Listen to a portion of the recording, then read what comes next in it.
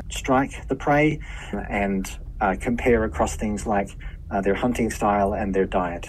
And sometimes they would misjudge where the prey was or which direction it was going. And that in particular one, it obviously thought that it was further away. And so it started to accelerate and hit the gel in a funny place that literally broke off its tooth. One of the big things that we wanted to do was compare across the three main families of snakes, the vipers, the elapids, and the colubrids. So this was the first study that had compared all three. And we did find that the fastest snakes were vipers, but there were some of the elapids that were almost as fast and still pretty fast. Within the vipers in particular, those species that are focused on ambush prey were the fastest. Those snakes that feed on mammals tended to be faster than those that feed on reptiles. So that's what we found.